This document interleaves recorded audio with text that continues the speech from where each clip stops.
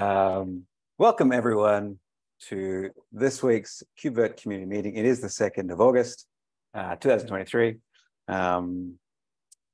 We will get started. If you haven't put your name down already in the attendees, if you'd please do that. And similarly, if you have anything that you wish to raise, whether it be something for the agenda or pull request that needs attention or bug scrub or really anything, please feel welcome to add that while we proceed, while we get going. And then, yeah, if you add it late and we miss it, just call it out. Do we have any new members this week, or perhaps people that have lurked before and haven't introduced themselves that would like to take that opportunity now?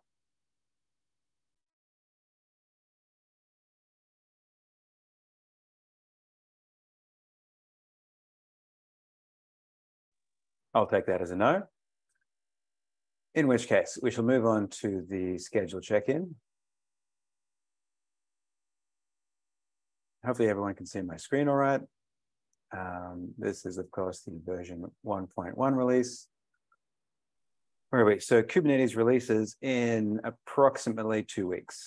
That must be a Tuesday. No? And that's really all we have here. Not a lot happening at the moment. I've added this as a regular kind of check-in as well. Seems how I do try and keep this events wiki up to date. So this is the current CFPs that we have open. KCDs in Sri Lanka, Texas, Denmark, and Open Source Summit in Japan, if any of those places are near and interesting to you. And just in case I do miss something, there's a lot of additional community events in Linux Foundation, CNCF, and DevOps Days, which you can link to there. At some point, either today, tomorrow, or Friday, Brian Carey has a talk about KubeVirt CI at Flock. So hopefully that all goes well. So the agenda, we've only got this, which is, sorry, is someone having delicious cereal? Is that what I can hear?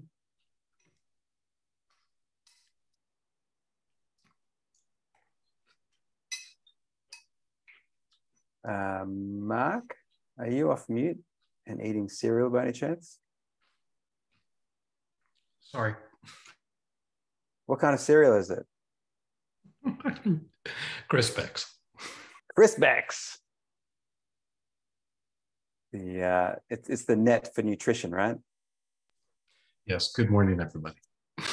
Good morning, Mark. The other thing we have here is there is a meeting tomorrow. This is led by Lee Yarwood. It's to talk about what's happening with the changes in how we deal with SIGs. I do not remember what the time is. Let's have a quick look. This one.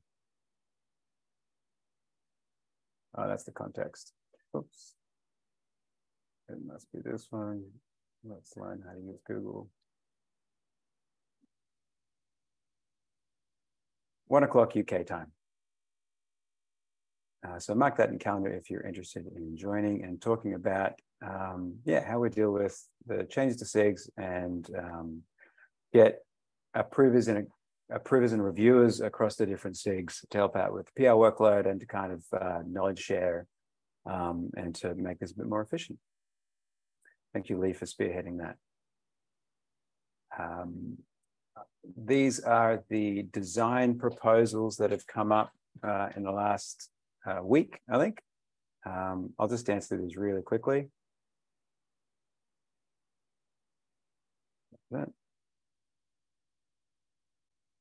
So these aren't all of the design proposals that we have open. These are just the ones that have turned up in the last week. So Lee has one for adding virt operator deployment for common instance types. Why don't we open all of these at the same time?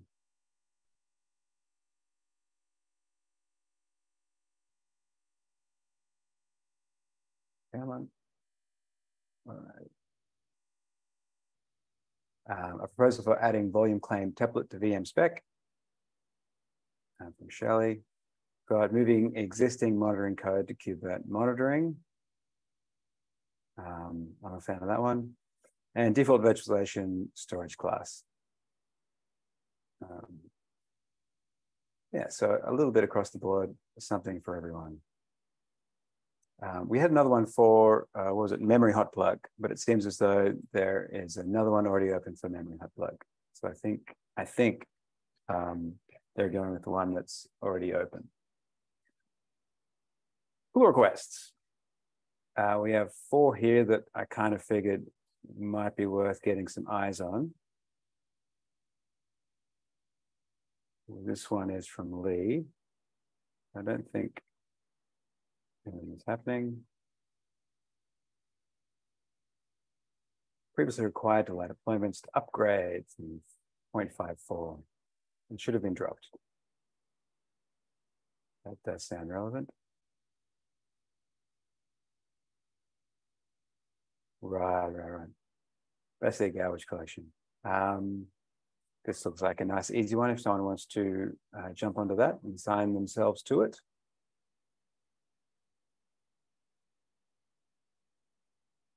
Is there anyone on this call who is interested in jumping on that?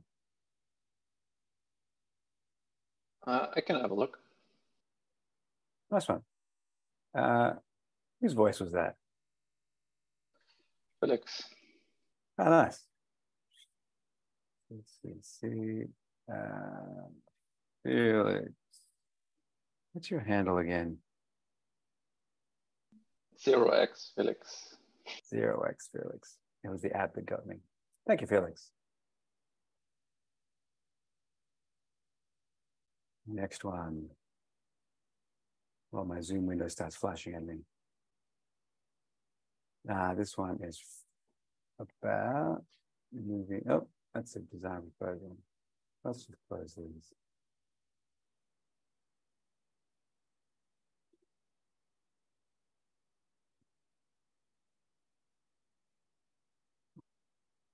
What a coincidence. It's also from João.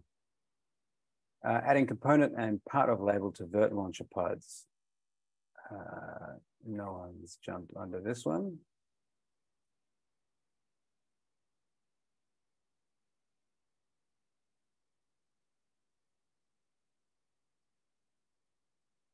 One also looks fairly straightforward. Loki show Virt launcher logs as application logs or infrastructure logs, like for these important parts, include these labels. Well, that sounds good. Is João on the call today?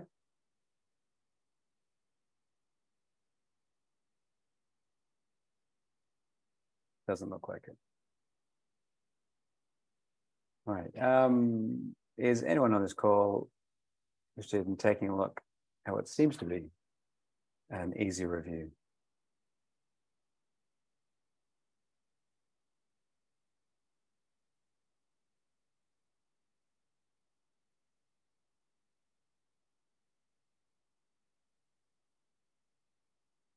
Anyone at all? I'll delegate that one. Thank you, Stu. Yes. Go ahead.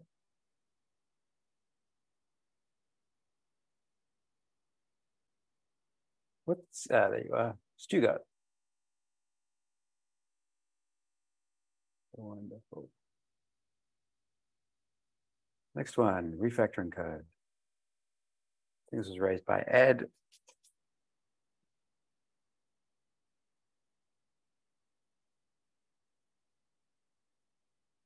Magdalena.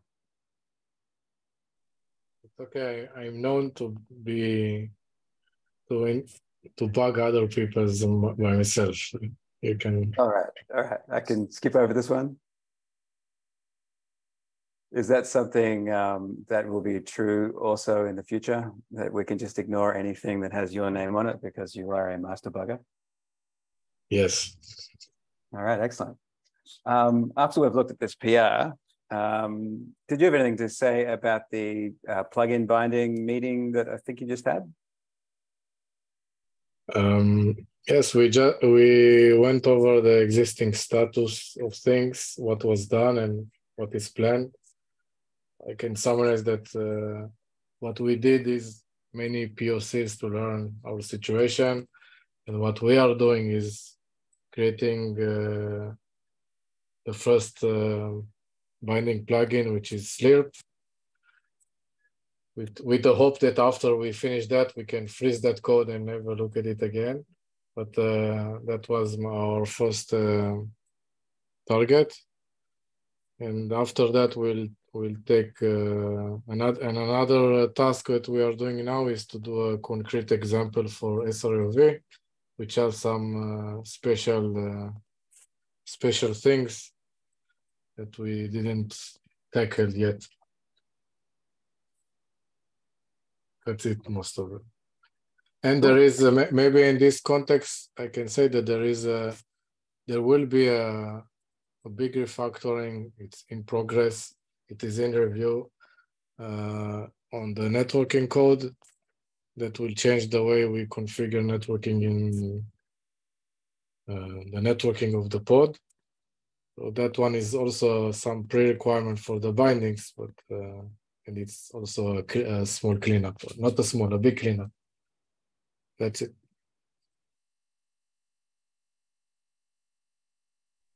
Thank you for that. And yeah, if I've made any mistake with those notes, can you please correct them? Speaking of cleaning up, this one raised by Vasily.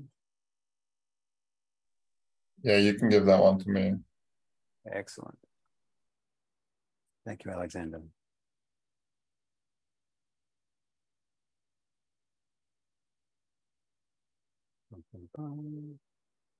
Excellent. Thank you, everybody. Mailing list review. Just one, a little self-serving, but it's from me. Just in case you haven't seen it, this was highlighting recent updates to our release information and process. It highlights two recent PRs, one from Fabian, one from myself. The long and short of it, we now have a lot more release information in first in the release doc and also the release procedure doc. The release procedure doc is mostly the same from what used to be in the release doc.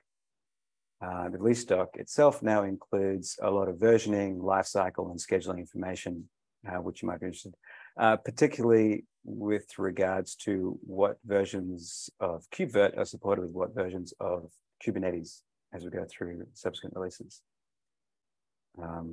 And this one also has information on release notes. And I'd like to highlight that if you have a PR that has a release note text, whether you raise it or if you're reviewing it and you notice it doesn't have that, if you'd please include one of the kind or relevant SIG labels to help with processing those release notes. Thank you. And you can, Andrea also raised the point that he raised previously about not including the release notes in the tag. We have noticed there is some issues relating to that. During my comment there, and I agree with him, and I think it's worthwhile that we should be pulling those release notes into a markdown file in the SIG release repo rather than pushing them into the tag, because the tag is less permanent than we'd like, depending on when it is that you pull those release notes. So that's that. Bug scrub, there are a couple of bugs. I don't think. Oh, yes. So Vasily raised this last week. I think we had a quick look at it. Alicia was the best person to look at it. I just wanted to re-raise it because he's sharing some findings that he wonders if anyone else has any ideas about it. He's also raised a PR, so maybe this is no longer relevant. Maybe he's got the information that he needs. But I did want to bring it up just in case anyone hadn't seen this and had some ideas about it. So I'll let you look at that in your own time. This one, similarly, I think this is from Itamar. Yeah, This doesn't have any attention on it. It was only raised yesterday. That's not a huge surprise. And there's a good chance that Itamar will add a PR to this. I just wanted to highlight it because it's a beautiful PR. Lots of information and plenty of links. A thing to behold. And just in case that it's not the plan, if anyone has any ideas or thoughts that they wish to share about the Virt CDL stop not behaving as documented, then by all means, assign yourself to this. And there we go, as if by magic. Thank you, Lubo. And one more.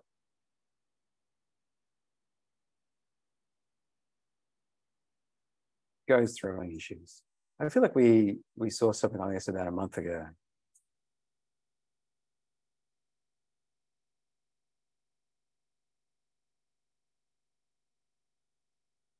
Yes, there was something about 119, I think. And I think it was bumps.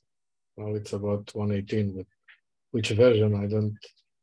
I think currently we are only the current supported version is the V1. So V1 is 119. Do we support the previous one as well? Yeah, we should support Okay. 5.9 and 5.8 while V1 is out. Oh, we support two versions back? Yeah, same as Kubernetes. No, oh really? I was under the impression we support only one or one back or something like that. I think we support running on 3 versions of Kubernetes, but yes, okay. Hopefully that information is somewhere here in this document.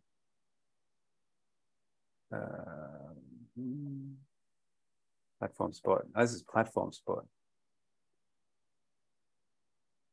Support SKU.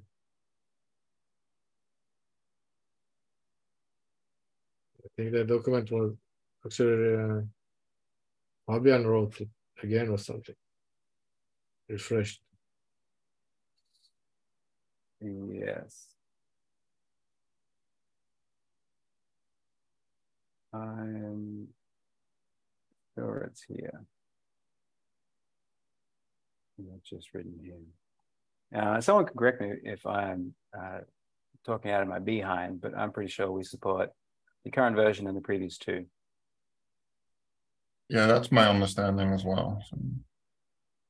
Okay. We better check this because it's confusing. I remember because we have a problem with. I don't remember. I remember we do that with running on Kubernetes, the current Kubernetes version and 2 before, but not about our version. So it is like it matters a lot. I understand. But we can check it as a follow-up. Yeah, well, just in case, is someone able to assign themselves to this?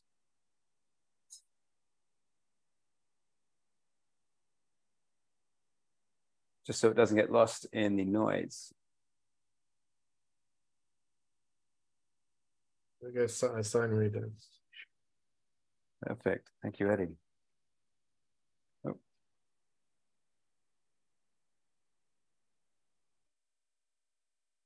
And it's a good opportunity to ask if we have a policy about bumping Go versions,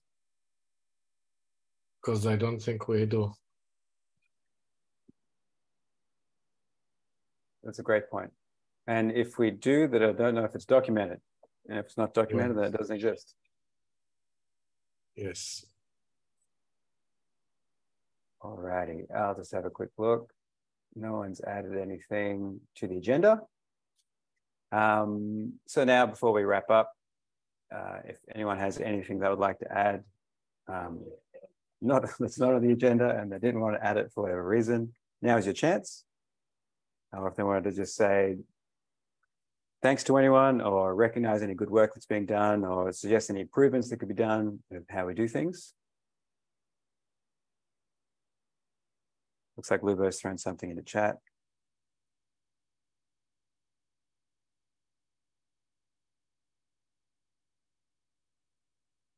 maintenance phase.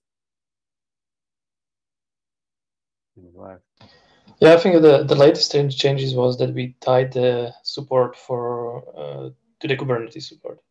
So as long the targeted version of Kubernetes exists, we support the KubeVirt as well. Right. For example, release 1 is targeted to 127. So as long as 127 is existing and is supported, we should support release 1.0. This was a change or? I would say it was more of clarification, but yeah, you can have another review probably. And so anything that's matched to version 1.25, which I think is version 5.58 KubeVirt. Yes, exactly. Yeah.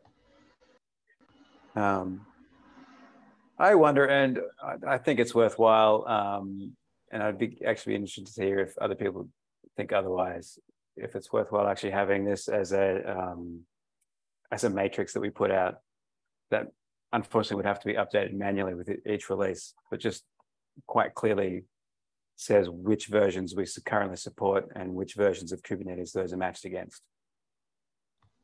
Yeah, I think we could do it as part of the SIG release. Yes. Yeah. Do you think? Absolutely. Because yeah, having this is useful, but I imagine in 3 versions time, it'll require everyone to do a little bit of maths. And I had maths. Yeah, definitely. Like feedback is welcome to see if that's what we need, or we need to maybe support even more, and if so, like who would be the one for the work.